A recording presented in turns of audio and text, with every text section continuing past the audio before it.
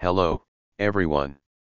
Today, we've got some fascinating royal news to discuss, and I'd love to hear your thoughts as we dive in. Have you ever thought about the power of unity? Tell us in the comments. So, King Charles and Queen Camilla have just wrapped up an official visit to Samoa, and it sounds like they were given a warm welcome. During a traditional ceremony held in their honor, King Charles took a moment to share an important message about the significance of unity.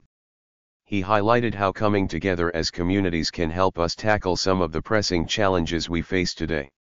Now, isn't that a message we can all get behind?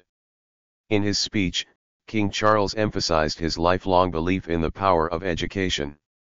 He expressed that it can truly improve lives and connect communities throughout the Commonwealth and beyond. It's inspiring to think about how learning from one another can foster stronger ties. What do you think? Can education really bridge gaps and unite us? Share your thoughts below. One particularly interesting point he made was about the challenges that are felt most acutely in small island developing states. He mentioned the fellowships that help address these issues directly, which is a clever way to engage with local communities. It's always refreshing to see leaders who genuinely care about the impact of their words and actions. Have you seen any initiatives in your community that promote unity and education? Tell us in the comments. Now, let's switch gears for a moment. Just a day before King Charles's heartfelt address, there was some drama brewing in the royal family.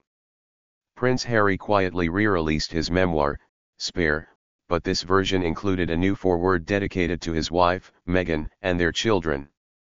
However, there was no mention of King Charles. That's raised a few eyebrows, hasn't it? Many royal experts had suggested that Harry might be trying to pave the way for a reconciliation with his father, so this new addition to the book seems a bit surprising. It's almost like sending a message without saying a word. Do you think Harry's decision was a snub, or could it be his way of navigating a complex family relationship? Let us know what you think in the comments. Despite the ongoing family drama, King Charles and Queen Camilla appeared to be in good spirits during their visit. A delightful video shared by Buckingham Palace showed them relaxed and enjoying their time in Samoa. It's nice to see them engaging with local traditions and communities, isn't it? It reminds us that even amidst challenges, there are moments of joy and connection.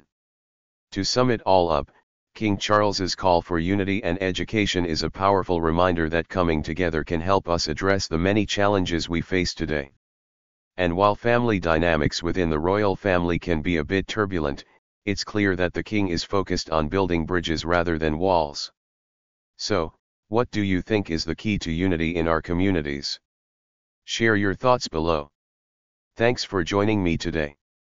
If you enjoyed this video, don't forget to give it a thumbs up and subscribe for more updates on the royal family and other intriguing stories. Until next time, let's keep the conversation going.